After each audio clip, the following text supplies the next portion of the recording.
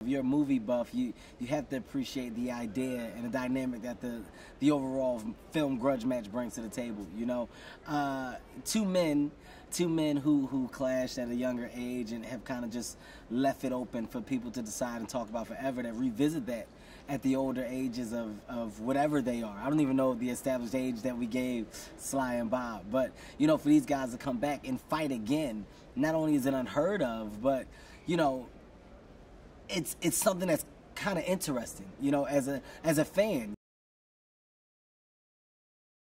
The thought of seeing these two guys collide and fight is enough to entice you to go and see the film. And for me to be a part of it and watch the film process, I was just curious as, you know, these guys at their age, how are they going to make it look real? How's it going to be believable?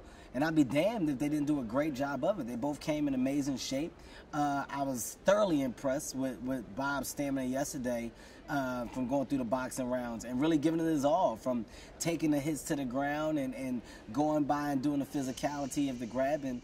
I was impressed, and I learned a lot about men who respect their craft and take it very serious. So I looked at two professionals, and I understand why they are where they are and why they have what they have.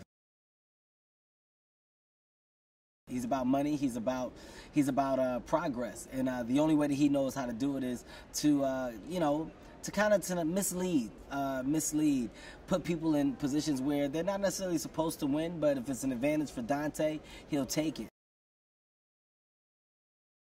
What I appreciate is that neither one of them shied away from going for the jokes. You know, Pete came with great ideas, and they both took them, and they both thought the best of them. They both made the best of them. And like I said, you know, for this, it's more of an education of anything for me. You know, I'm a sponge. So when I surround myself with people who have a certain aura, I feel like I'm supposed to take something away from it.